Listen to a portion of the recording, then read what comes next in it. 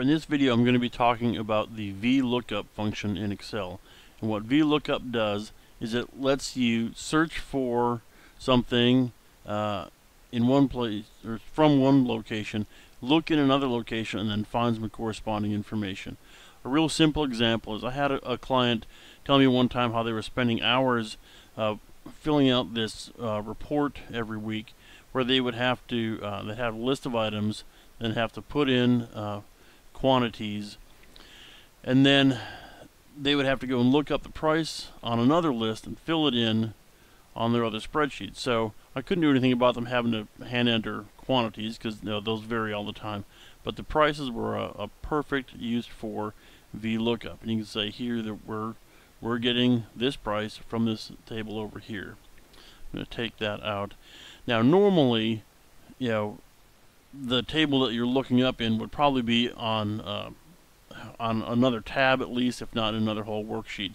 But for simplicity, I've got them here side by side, and the formula works the same either way. So Vlookup, you can type the whole thing in, or you can use the function wizard. I like to use the function wizard frequently. You've got four things, or four arguments they call them, that you need to put in. First thing is the lookup value. Now you could type in a number here if you wanted to always look for 50 or something like that, or you could do text by surrounding it in quotation marks. But most of the time you're going to be looking for the contents of another cell. So in this case we want to look for what's in column A, or to be more precise, A2. The table array is where you want to look for data.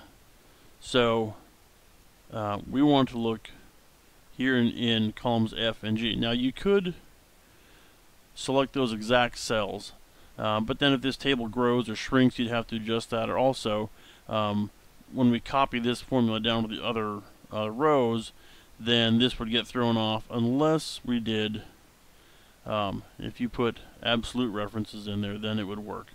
But my preference, whenever I can, is just to select the entire columns, and I find that works better.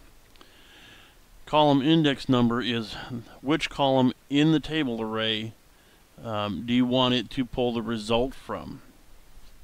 So in this case we want to find the item ID in this table, and then go to the second column and grab the price from there. So we're going to use column 2, because column G is the second column in the table array. And range lookup, you're usually going to use false there.